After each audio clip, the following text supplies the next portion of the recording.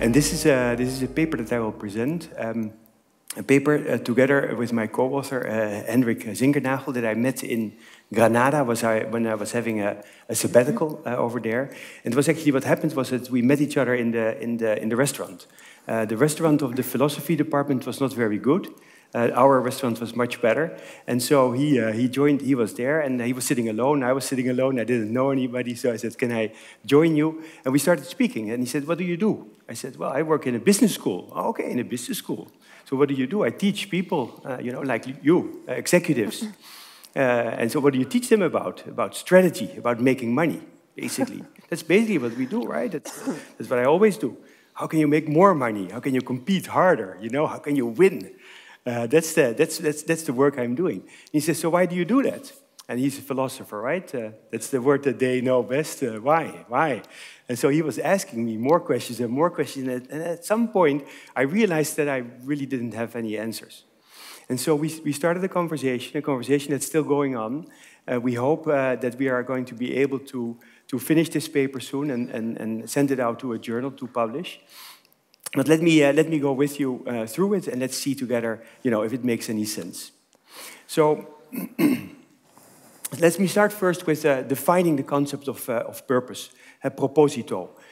We say a company purpose is the overall goal of a specific company. And Carlos gave me the book that we spoke about before. Company purpose represents the why, like the president of the university said before, para qué, the why of an organization's actions. It's not a means to an end, but it's the end itself. That is the purpose of the organization.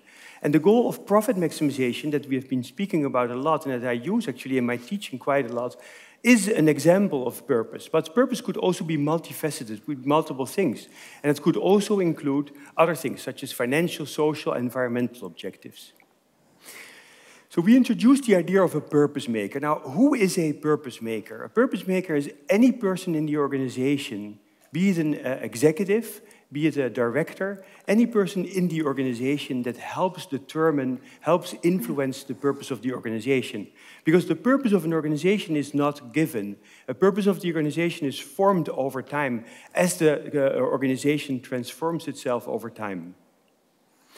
And so then we ask ourselves, so why do firms even have a purpose? Because if we have the purpose of profit maximization that is so strong, and that is so strongly believed in society to be the one single goal, then why would we even think about a purpose beyond profits? And we think that there are three justifications that are used in society right now. The first one is one that we would call win-win. The idea that doing good things will also help you get more profits. So there is a positive relationship between the two. The second one is the idea of social expectations or license to operate.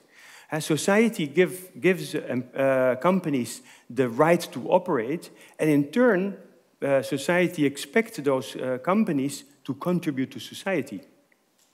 Or there could be a moral obligation. Executives, directors in a company are moral actors and can function as such, want to make choices that are moralistically correct. Those are three good justifications, and we're not going to criticize them.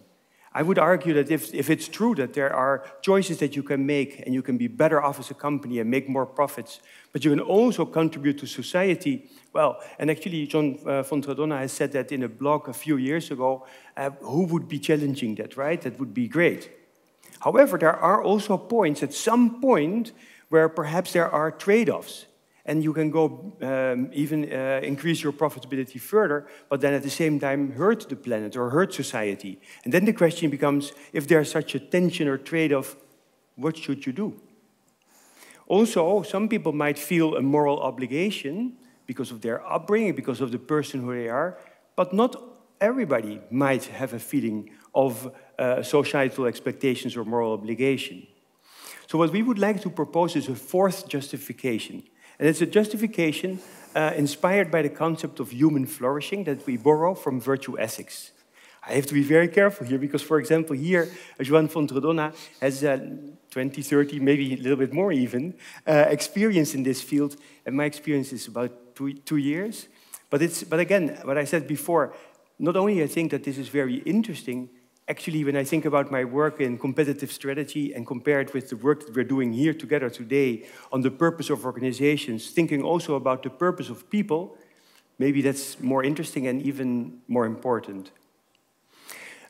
So we argue that pursuing things other than profits, when done well, contribute to the flourishing of the individuals that affect the organizations, that is those executives and directors that are in organizations that are creating the organization and creating the purpose, but also that are affected by the organization, employees, customers, society at large.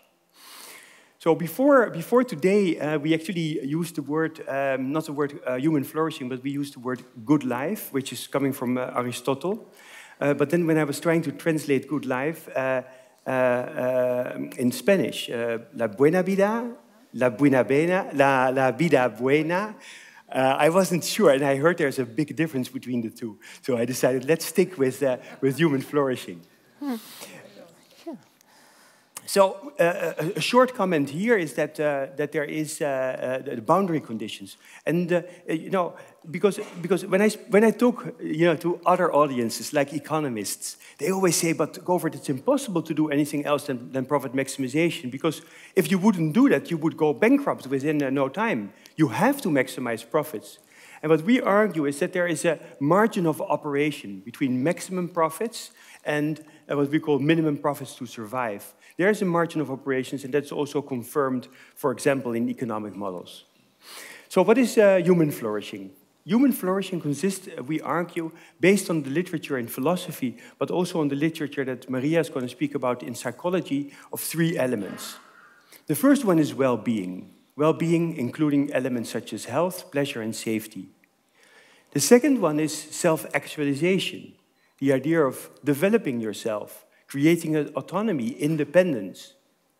And then the third element, and that's the element we want to focus on most, is the element of self-transcendence, caring for others, being in harmony with nature, contributing to a better world. And this, of course, as Joan also pointed out earlier, is very much linked with the idea, the motivational theory of Juan Antonio Pérez López. And so in the bottom, we say, well, having a certain level of material wealth may be a necessary condition for living a good and fulfilling life.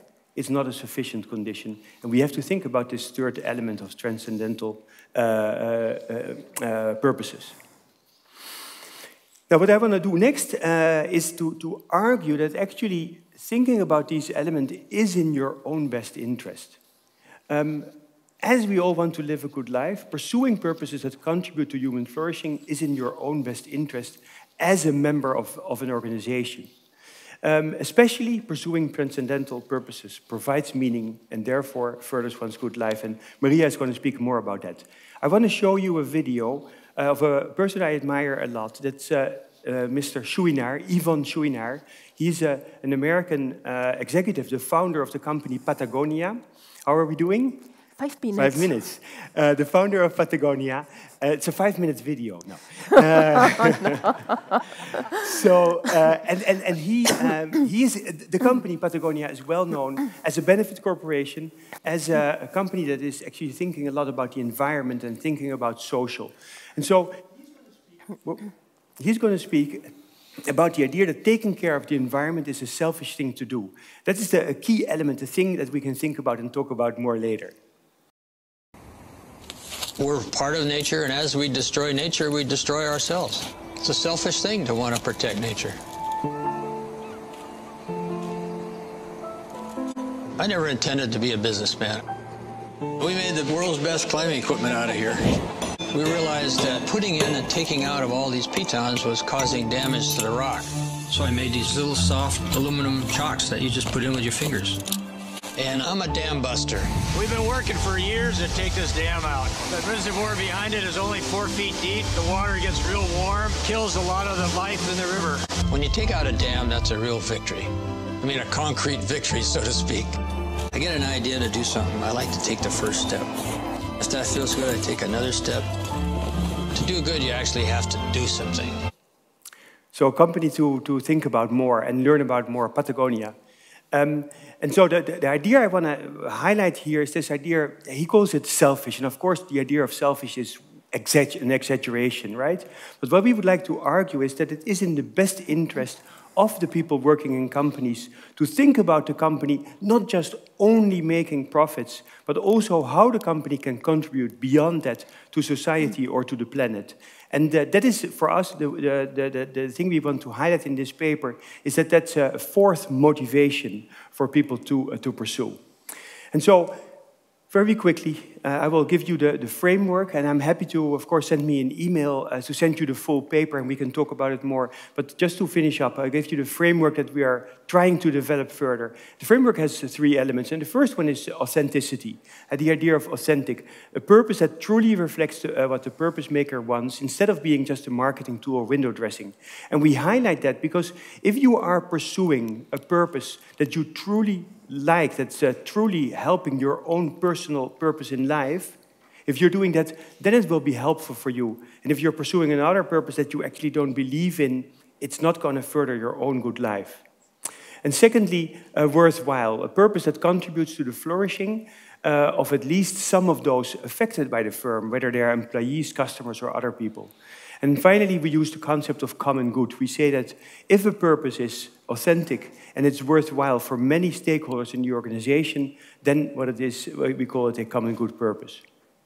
So to finish up, the idea here is that at the individual level, because I'm speaking to you, I'm speaking to audiences that are executives, people in organizations that are making decisions, that are choosing between investments. Should we do this or should we do that? Should we choose investment option A, where we have more profits, but perhaps we are hurting the environment and perhaps we are hurting people that are working for us?